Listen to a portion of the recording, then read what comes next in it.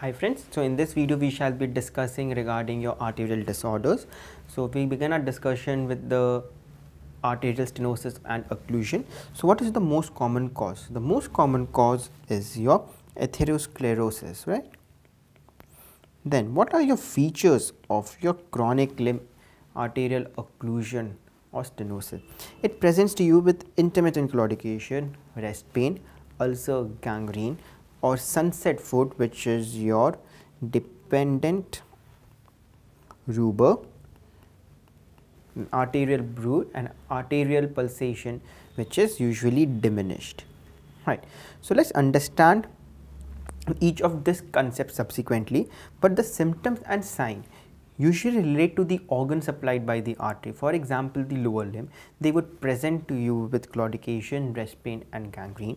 In case of brain, it would present to you with transient ischemic attack and stroke. In myocardium, it would present to you with angina and your myocardial infarction, and intestine, it would present to you with abdominal pain and your infarction.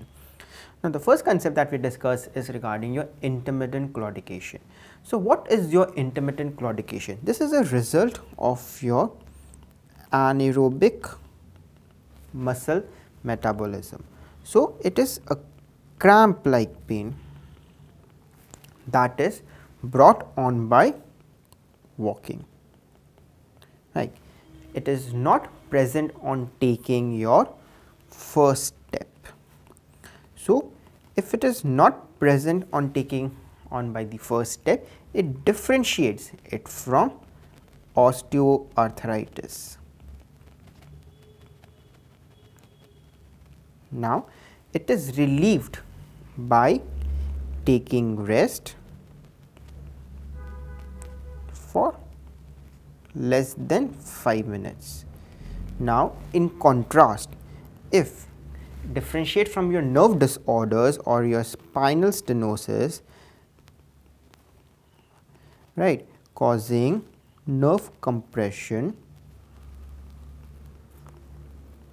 for which rest is more than 5 minutes required, right. So, your intermittent claudication is relieved on taking rest by 5 minutes, whereas in cases of spinal stenosis, which is causing your nerve compression, you need a longer duration of rest, usually more than 5 minutes. Now, the muscle group affected by claudication is generally one level below the level of claudication, and the most common affected artery is your superficial femoral artery.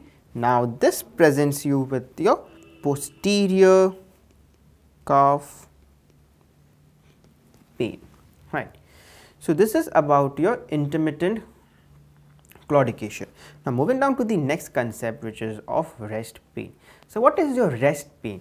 It is the continuous dull type of pain, which is not relieved by the usual dose of your analgesics, and this pain usually persists for more than your 14 days, right. That is your 2 weeks. Now, coming down to the next concept regarding your ulceration and gangrene. So, ulceration occurs when there is severe arterial insufficiency, and this is your image showing your gangrene of your great toe, right. Now, the next concept that we discuss shall be of critical limb ischemia. So, what is your critical limb ischemia? Please look at this term, it is critical and not chronic. So, it is a persistently recurring rest pain requiring analgesia for more than of 2 weeks, or ulceration or gangrene of foot or toes. So, either one of them has to be present with an ankle systolic pressure less than 50 mm of Hg or toe systolic pressure of less than 30 mm of Hg. Right. So, this is your definition for critical limb ischemia. Now, Moving down to the next important question that is asked is regarding your relationship of your clinical findings to the site of obstruction. So, if it is an aortoiliac obstruction, they have claudication in buttocks, thigh and calves, femoral and distal pulses absent in both limb, bruit over the aortoiliac region, and impotence, which is your Lehigh syndrome. Then in case of your iliac obstruction, you have your unilateral claudication in the thigh and calf and sometimes in the buttock, bruit over the iliac region, and unilateral absence of your femoral and distal pulses. In cases of your femoropopliteal obstruction, you have your unilateral claudication in calf, femoral pulse palpable with absent distal pulses, and in case of distal obstruction, you have femoral and popliteal pulse palpable, ankle pulses are absent, and claudication is present in calf and foot. So, this table of yours is going to help you to solve the clinical scenarios when it is given to you on the basis of the site of the obstruction. Look at the symptoms and you can determine the level of the obstruction. Now, regarding your investigation, we do a Doppler and ultrasound. So, in handheld Doppler, you will find that the S1, S2, S3 are decreased and there will be a continuous hum. Then ABPI is your ankle brachial pressure index, which can be measured, which we shall discuss subsequently, and the duplex scan will give us idea about the level of block, status of collaterals, calcification of walls, regurgitation and flow if any present, and regarding your flow velocity. Also, the Doppler is going to suggest regarding the change in your pattern. The normal pattern is usually your triphasic pattern. So, if there is any change in the pattern, that can be detected on your Doppler flow. Right. And now, regarding your ABPI, ankle brachial pressure index. Now, this is a ratio of your highest pressure in your dorsalis pedis, posterior tibial artery, or the peroneal artery to your highest brachial systolic pressure. So, you can take a look at this diagram over here. A handheld Doppler probe and a sphygmomanometer determines systolic pressure in the dorsalis pedis artery as part of assessing your ankle brachial pressure index. So, what are your values of this ABPI? The normal value is your 0.9 to 1.4. Now, if the values is less than 0.4, then it is suggestive of your chronic threatening limb ischemia. Now, if the score is more than 1.4, it is suggestive of diabetes mellitus, which occurs due to the calcification of your vessel walls, and a flow limiting disease is suggested when there is more than 20% drop in ABI after your exercise, right.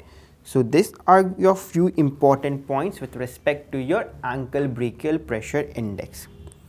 Now, an important classification over here is your Fontaine classification, where stage 1 says no symptom, stage 2 is your intermittent claudication, stage 3 is your rest pain, and stage 4 is your ulcer or gangrene. So, please remember the rest pain in your Fontaine classification is your stage 3. Now, this intermittent claudication has another classification, which is your Boyce classification. So, in grade 1 we have pain starts after walking some distance and pain disappears and the patient continues to walk. In case of grade 2, the pain persists and the patient walks with effort. In case of 3, it is pain compels the patient to take rest, and grade 4 is your rest pain. So, it is stage 3 rest pain in Fontaine classification, whereas it is stage 4 in your Boyce classification. Now, coming down to another classification that is used for chronic limb ischemia is your Rutherford classification. We shall also look at the Rutherford classification subsequently for your acute limb ischemia.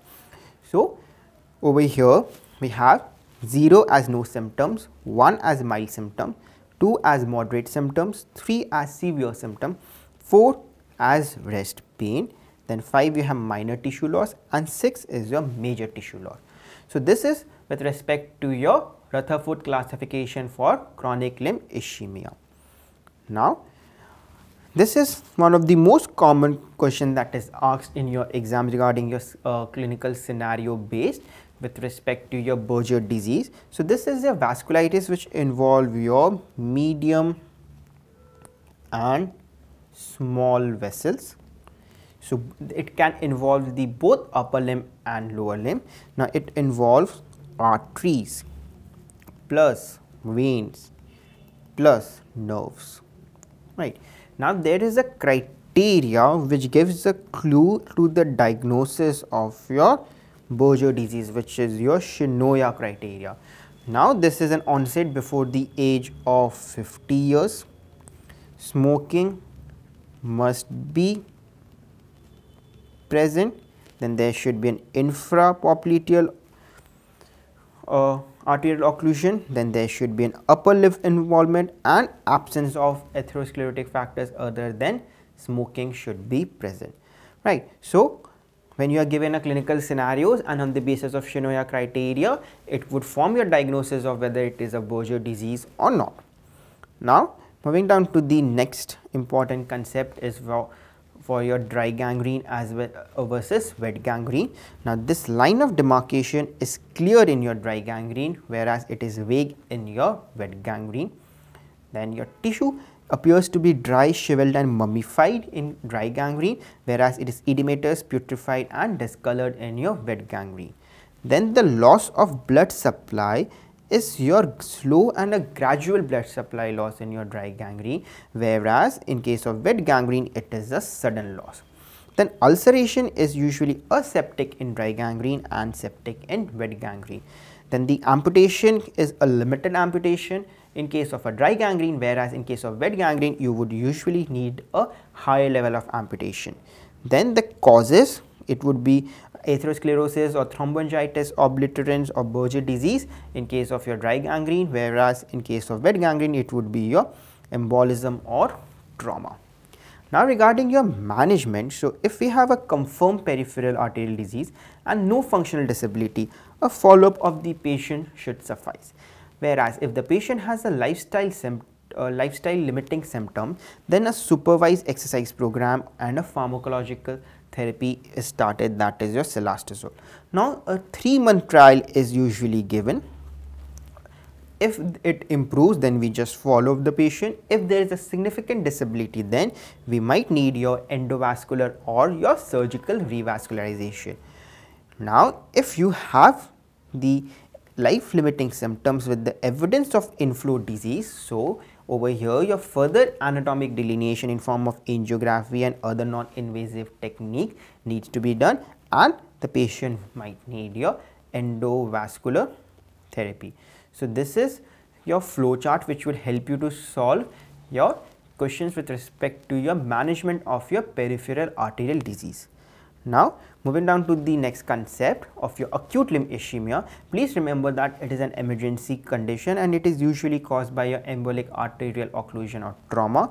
Now we have this classification of your Rutherford classification of acute limb ischemia. So if you look at the grade 1, it is a viable, there is no sensory loss, no motor deficit, Doppler signals are audible and there is no immediate threat to the patient. Now in case of grade 2A, it is marginally threatened, there is a minimal sensory loss, no motor deficit, arterial sounds are inaudible whereas venous is audible and it is salvageable if promptly treated. In case of stage 2B, it is immediately threatened, there is sensory loss more than toes, a mild to moderate motor deficit, and now inaudible arterial and audible venous and salvageable with immediate revascularization, right. And in your grade 3 we have irreversible, that is profound or insensate and paralyzed motor deficit, arterial is inaudible, the venous is inaudible, and over here you would require a amputation, right. So your investigations would include your ECG to detect myocardial infarction and atrial fibrillation, right. I will just write it down for you: myocardial infarction, atrial fibrillation. then creatine kinase because of rhabdomyolysis, renal failure, renal function, as rhabdomyolysis might cause your renal failure, and your imaging assessment of your affected limb. Now, the treatment would include your immediate administration of 5,000 international units of heparin that reduce your thrombus extension and maintain the patency of your surrounding vessels. Now, following this, the patient would either require an embolectomy or a thrombolysis. Right. So, now we end our discussion with two important tables. One is your indications for carotid and arterectomy in your symptomatic patient. So, it is 50% or greater carotid stenosis and ipsilateral amaurosis fugax or monoleucal blindness, contralateral facial paralysis or paresthesia, arm or leg paralysis or paresthesia, hemianopia, dysphagia, and sensory or visual inattention or neglect. So, these are your indications for your carotid and arterectomy, and one more important table is regarding your amputations. So, what are your indications for your amputations? You have your dead limb, which is your gangrene, then you have your deadly limb, which is your wet gangrene, spreading cellulitis, arteriovenous fistula, and malignancy. Then your dead lost limb, which is your severe rest pain with unreconstructible critical leg ischemia, paralysis, and other causes like contracture or trauma. So, this is all with respect to your arterial disorders.